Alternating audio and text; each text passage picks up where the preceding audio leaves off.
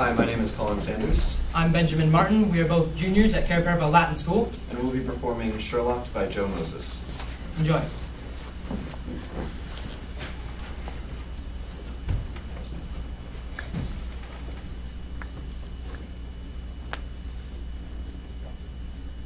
Sherlock!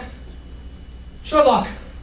Sherlock Holmes! Here, Dr. Watson, I'm tied up behind you and we're both sitting atop a thermonuclear bomb. That man in the mask. He ambushed us. How long have I been out? About an hour? Tied together on top of a bomb. Quite the predicament to an aunt. Hush, Watson, I'm thinking. Your mediocrity is making it difficult to concentrate. I have been quiet for the past hour. No, you haven't. No, yes, I have. I've been knocked out. Yes, you've been dreaming so loudly I can hardly see myself think. Now, will you be quiet? I am being quiet. No, I mean really, be quiet. We have to think. John, you and I were both led here at gunpoint by a man in a mask. But what else was he wearing? And more importantly, what wasn't he wearing? Oh, I don't know. A coat? Come on, Watson, think. Gloves. Precisely. One man hiding behind a mask wouldn't take the simple precaution of hiding his fingerprints. He wants to be caught. Well, that could be a plethora. And he was holding his gun in his right hand, and awkwardly, but why? Because he's left-handed. And judging by the ink splotch on the bottom of his right hand, I'd say he's recently been writing. And judging by the minimal amount of ink, by the fact that he most likely has no friends, probably ransom notes. That's very good. Elementary. Quite. But, Sherlock, how do we know this isn't just some terrorist? Oh, could be, but it's not. Take another look at this smudge. Notice one area is darker than the rest. To the untrained eye, what could be? Perhaps letter W? But when you remove stupidity, it's clearly an upside-down M as in mango or Moriarty. Extraordinary.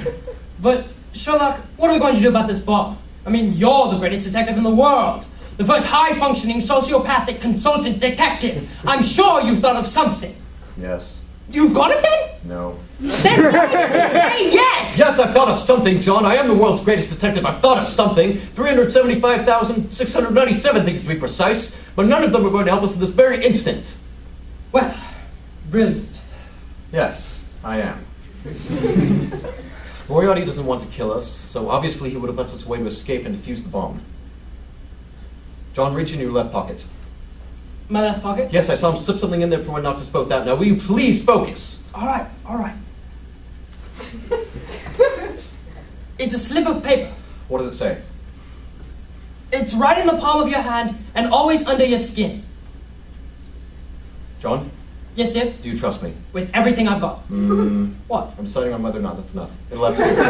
John, can you reach my right pocket from where you are? Yes, I think so. Reach into my right pocket and pull out my knife. All right. All right. Have you got it? Yes. Yes, I'm cutting a string. Well, what's taking so long? It's very thick rope. The fate of the entirety of London hinges upon whether or not you can cut through this rope. Now, if you could please go! Well, brilliant. Yes, you are. While you've been putting on this perfectly spectacular spectacle, I've managed to calculate due to the magnitude of the bomb that it will approximately wipe out 7.6 million people from the Earth. Now, if you could please cut me loose. Okay. Here's the bomb. The compound code is 6 digits long. Any ideas? 8 so far. Moriarty said it was under my skin and always in the palm of my hand. What's always under my skin, John? Veins, tissue, bones, muscles, red blood cells. John, must you always be in my way? That's it. It's what's right under my skin, always under my skin. And what's right under my skin, John? You!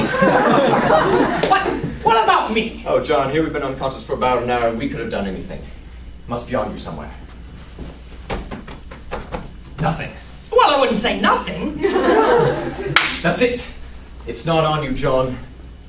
It's in you. Shut up! I mean, it's in you. It is you. It's something about yourself, Watson. Your birthday, perhaps.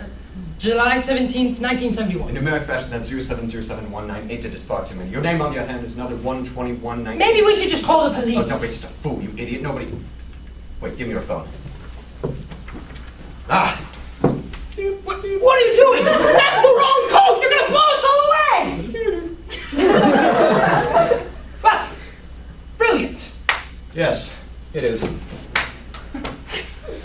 So? Under my skin, John. Could be anything, but always under my skin. What's always with me and under my skin? You, John. But your name and number is far too long. In the palm of my hand is my cell phone. Your name and number's on the keypad. 92876. It's so simple, it's... Elementary? Quite. Thank you.